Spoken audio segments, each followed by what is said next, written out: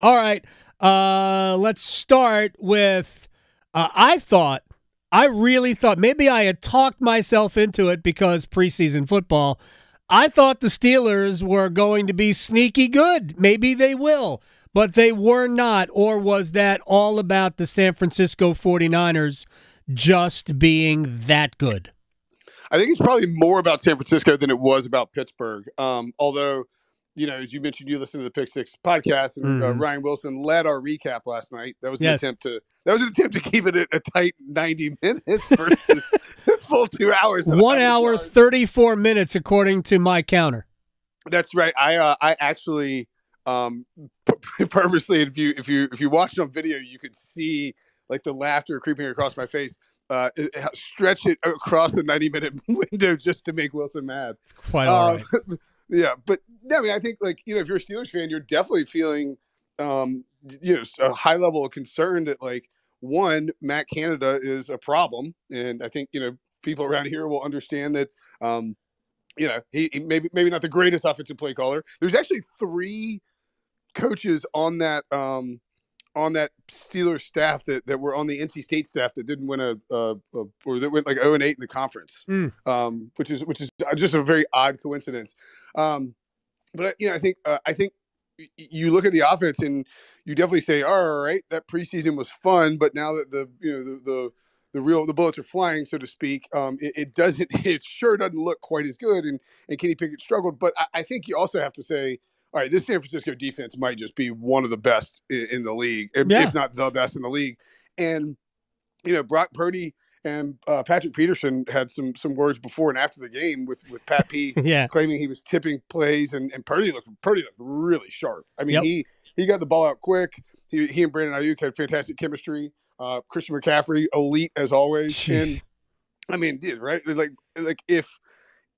If all those guys are if Brock Purdy is playing like that all season long, then the Niners are just going to be, the best team in football. I mean, right? Because that defense looks the part, and so I think it's probably more about San Francisco. But you should absolutely be, tapping the panic button a little bit if you're a Steelers fan. Yeah, look, the preseason football really doesn't matter. I mean, it doesn't matter at all. Right. You can knock some rust off, but ultimately you're probably not playing against other teams' ones ever, so that doesn't really matter. But I mean, the Steelers do. And sometimes, even as we'll talk about with the Panthers, it's like, you could have panic about the offensive line, but it might be because other teams are being more aggressive. So it doesn't matter in several ways. And with Pittsburgh in particular, it's like, great, Kenny Pickett. You were, that's great that you were good in the preseason, but man, you got to be good in the regular season too. Yeah. So 1 week in, it doesn't look so good for the Steelers, and it's a difficult division, as we found out, because Cleveland's defense is outstanding. Although they might just own Joe Burrow. He's 1-5 in his career against the Browns, which is a bizarre number. Let me go to MetLife Stadium last night when the Jets, or I should say, if the Jets score a point, well, that'll be the first time the home team did at MetLife Stadium. 40-0? And here's the thing about it. And I don't know what game Chris Collinsworth was watching last night. Dallas's offense was not impressive. They didn't have to do anything. Well, I know, but it still was not impressive. And Collinsworth was convinced, and I'm using air quotes here, convinced that they'll be fine with Mike McCarthy calling plays. I'm not saying they won't, but there was nothing last night that should have told you that Dallas will be fine with McCarthy calling plays, because the Giants were so horrifically bad. Yeah, I mean, first of all, apologies to all Cowboys fans, including my good friend Heidi B. For me picking the Giants to win and to win that game and to cover that game for CBS Sports.com. That was I've made a huge mistake moment, right? The Arrested Development gif. It was dead out of the gate. Although, the Giants did a pretty good job moving the ball down the field. I think they had on the first drive. On the first drive. Yeah, and Collinsworth said, I commented. I was making pizza at home, so homemade pizza. Absolutely. As I was spreading the toppings. The dough. No, I had already kneaded the dough. The dough was kneaded before the game started. As I was making the actual pie, Collinsworth said out loud, "Boy, this game is going very much the way the Giants wanted it." It was the first drive of the game. And the very next thing that happened was Andrew Thomas false start. And then the snap went on the ground past Daniel Jones. Then there was the missed field goal and the blocked field goal for a touchdown. And that was it. That was the last time the Giants were even part of the equation. Yeah, and he also remarked and said something on that first drive about how he's like, Mike, this is the Giants are really taking away the Cowboys' ability to get downhill with their rushers. Yeah. And it's like, and then all of a sudden it was like Daniel Jones was just under siege. I do think that like that game. I'm not saying that it was. I'm not trying to make any claim that it was like it wasn't a 40-0 beatdown. But the Giants, the Giants had like if you go score there first, it changes everything because all of a sudden the Cowboys had 2 defensive touchdowns. Like quick or 2 defensive special teams touchdowns like quick. Like I had their defense in fantasy. Sorry, Will Edwards, but they dropped a 41 on your face, buddy. Yep. And like it's one of those where we're not question. I don't want to come out and question the Cowboys offense or question the Cowboys because if that defense plays like that, if they play as well as they did, like they're going to be a really good team. But we just didn't see anything from their offense. Nothing. Like we didn't. There was nothing to see. Because I actually saw average from their offense. I thought Dak was average to bad. I didn't think Dak was good. Yeah, it's just hard to get a firm grasp of it. Dak was 13-24 for 143 yards. No touchdowns, no picks. Tony Pollard ran. I thought Tony Pollard looked pretty good. And CeeDee Lamb looked the way he should. Like he's awesome. CeeDee Lamb's incredible. Right. But again, it's not like their fault. They just had, they had the Noah Iguanagoni block field goal and then the return. And but into the first quarter, it's 16-0, and they've got a field goal where they had a decent march, and then like a pick six. Yep. And like after that, it was also kind of like Dallas wasn't going to be hyper aggressive on offense, trying to swing it all around. You've got this big lead. Your defense is locking down the Giants, so I don't want to. I think it's just hard to get a. Well, no, I agree. I'm not saying their offense is bad. I'm just saying that there was nothing that we saw. And Collinsworth was gushing about McCarthy and Dak. I'm like, the jury is way out on whether or not that's going to be a successful tandem. To compare the two, like San Francisco, you felt very clearly as if they played really well on both sides of the ball. I think Dallas, it was like, all right, that defense uncorked on these guys, and they got they scored twice, but it was sort of hard to tell whether or not the offense, like you didn't get a firm grasp on what the offensive identity will be, and that's fine. That is fine. We did get a firm grasp on the Giants might be in a ton of trouble. Although the caveat, Dallas's defense could end up being one of the 2 or 3 and the best in the Giants league. Tripped all over themselves. They were giving it away. They were giving the ball away left and right. They were bad. Daniel Jones was awful, and man. Daniel Jones, it's like criticizing Beyonce on Twitter. If you criticize Daniel Jones on Twitter, the people go bananas. Like, you realize it's just Daniel Jones. He's not that good. Like, I question whether the Giants gave him a $40 million contract in the offseason. I didn't get it. And, I've said this out loud so many times, it's ridiculous at this point.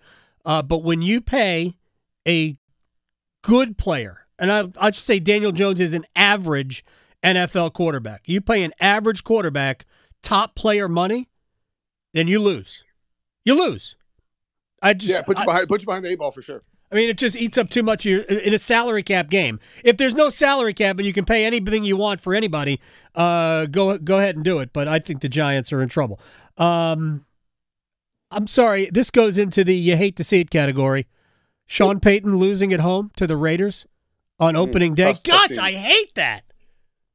I'm a don't big hate Sean that. Payton fan, so I do hate it, but I understand that many people enjoy a little Schadenfreude with Schadenfreude, if you will, Yeah. with with Sean Payton. So like I get it. It's not a great look, especially it's like you open the game like you open your career as a Denver Broncos head coach. You're like, yeah, that's right. We're going on sides to start the season. It's like, all right, we get it. You went on sides and opened the second half of the Super Bowl. You got it, and it's like, you know, it's like a check this out. Mm-hmm. Look at the big brain on Brad. Well, you know, you gave the Raiders a short field, and you know, you have this offense. It's not exactly like you're not in the Super Bowl, Sean. Like I get the idea of like let's just flip these guys on their head. You know, get the onside, and then it's like, but you know, just just kick off and let your defense play, and force Josh McDaniels and Jimmy Garoppolo to beat you over the full length of the field. You know, and as John Breach pointed out on the podcast, you know, Sean Payton. So that's one where you give a short field with an onside kick. That's pretty unusual and pretty unnecessary. Like onside kicks are hard to get, even surprise ones at the beginning of games. And then two, Will Lutz missed an extra point and I think like a field goal that was like within decent range. Yes. And he lost by 1 point. And this is after he, you know, he fired Brandon McManus, the longtime Broncos kicker, and brought in Lutz from New Orleans because that was his guy. Right. And you know, oops. I mean, whoops. Yeah. Well, whoops. So like some special teams gaffes there by Mr. Payton. I said this a month ago when Payton came out and said that he didn't mention Nathaniel Hackett, but when he said it was the worst coaching job in the history of the NFL, we know who he was talking about, and then went on to criticize the Jets after it, and he could be right on both counts. I'm not even arguing, and I said it at the time. He's probably right, but it's really awful to say that out loud, and my feeling was, you better win now, sir, because it would suck to have the second worst coaching job in NFL history in Denver. And those people want to win, and they don't have any history with Sean Payton. So he should probably win. Dolphins and Chargers was Game of the week. Game of the week. Super entertaining. Tua Tagovailoa, if he stays healthy, might be just great. Of course, staying healthy is the biggest question with him because he is fragile, and he was fragile before the concussion problem happened because he had hip problems. As a young person to have hip problems is just no good. But I'm not sure that this game isn't about the Chargers just not being able to get away from the fact that they're the Chargers. Yeah, I'd be fine with that. I think. You know, I think both teams had. I mean, I don't know. Like, I don't read too. For me, the takeaway is one that like if Tua is healthy, the Dolphins' upside is huge. Yep. They also had to play from behind, right? They were coming from behind. They had to throw a bunch instead of running it against the Chargers, which is usually how you win. The Chargers, you know, ran the ball incredibly effectively against the Dolphins all day. 200 and some odd yards rushing. And then decided to stop running the ball when they were down 2 with like 2 minutes to go, which is just insane. Like they should have absolutely have used Austin Eckler there instead of dropping back and letting the Dolphins pass rush on cork on them and take Justin Herbert out. And all of a sudden they had like a 3rd and 35 or something like that. So that's sort of questionable by Kellen Moore in that spot. Even though but I think it's just going to be if Tua is healthy and if. You know, like Justin Herbert's got all his weapons. It's gonna be tough to stop either of those offenses. It's just a matter of, you know, will we ever see the Chargers properly close out a football game? And I don't know that the answer is yes. No, the answer is yes when they Hell freezes over. When they get a proper head coach. I don't know. I've never been Brandon Stanley, whatever his name is. Staley, yeah. He's very good in front of a podium. I don't think he is nearly as good with a headset on. Well, I mean, his defense just hasn't been good with the Chargers. Yes, he's a defensive guy too. Like, he's a defensive guy. Like the defense just hasn't been good. I mean, like you know, golf clap all around. If your offense is good with Justin Herbert, Keenan Allen, like an All-Pro left tackle that got Rookie of the Year votes 2 years ago, and you know, Mike Williams, and now Quentin Johnson. Like, congratulations, you didn't screw it up.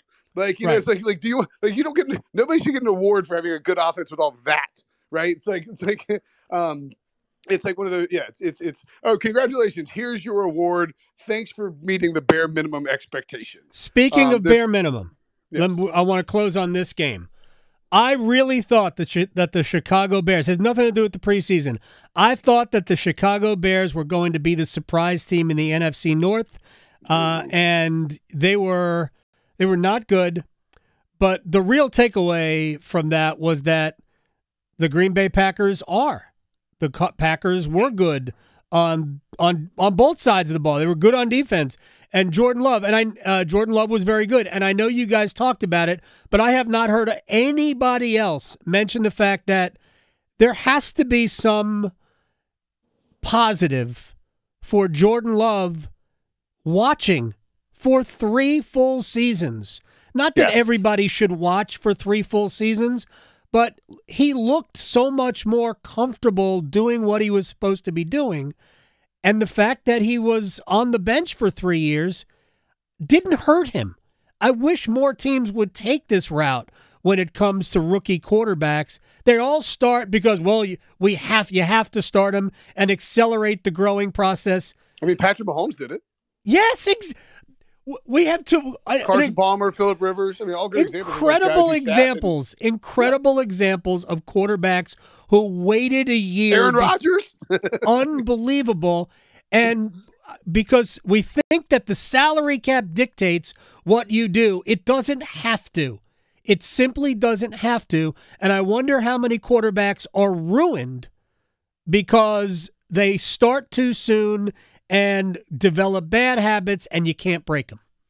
Well, I think maybe if you want to throw another good example out there, and talking about the Bears, but and like this, it's tough. It's tough to say because it's not a simple sit them and they turn out great. But no, when Chicago brought in our buddy Mike Glennon and paid him in free agency, and then went to Mitchell Trubisky like way too quickly, right away.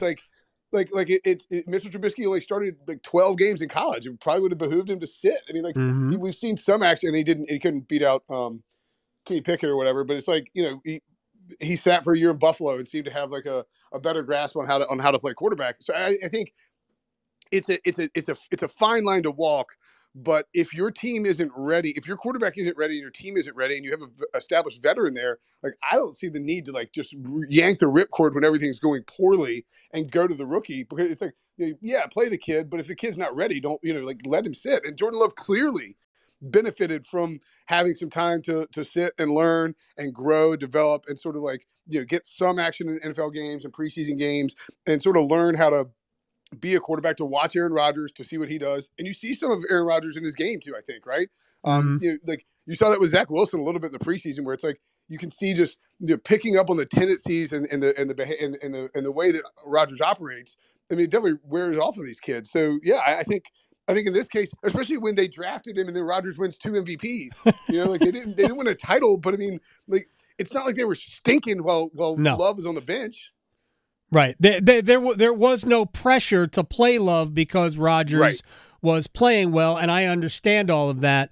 But I think it matters that these guys have a chance to develop, especially considering the college game and the pro game might as well be chess and checkers.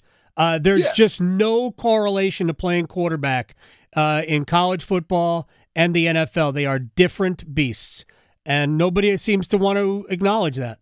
Well, and I think too, it's what type of quarterback is Bryce Young, for instance, I think is better off not sitting, right? Because I think he's just sort of his floor is raised enough where he doesn't need to sit and learn. He can play now, and maybe Anthony Richardson can too, and certainly he had some moments for the Colts, but at the same time, you're just sort of somebody like a Jordan Love who was a little more raw, a little less refined. That's the type of guy you want to. Mahomes is that way. I will say this: I think that it wouldn't hurt any of these rookies to watch for a year. Sure. But none of the teams are equipped to do that. Right. It's a self-fulfilling prophecy too, because typically speaking, if you were drafting a highly coveted quarterback, you're high in your top 10 pick in the draft, right? Steve DeBerg is too old to be your quarterback like he was in front of Joe Montana. And John Elway wasn't DeBerg. Yeah. DeBerg. DeBerg was. There's a great story about the voice box on the back of DeBerg's. You ever hear that one? Randy Cross told it. No. So it's like I'll find it and send it to you. But it's like he had to attach a voice box to the back of his, like a speaker to the back of his shoulder pads because he'd lost his voice the night before a game, so that everyone could hear him. That's awesome. All right, man. We will talk next Monday, my friend.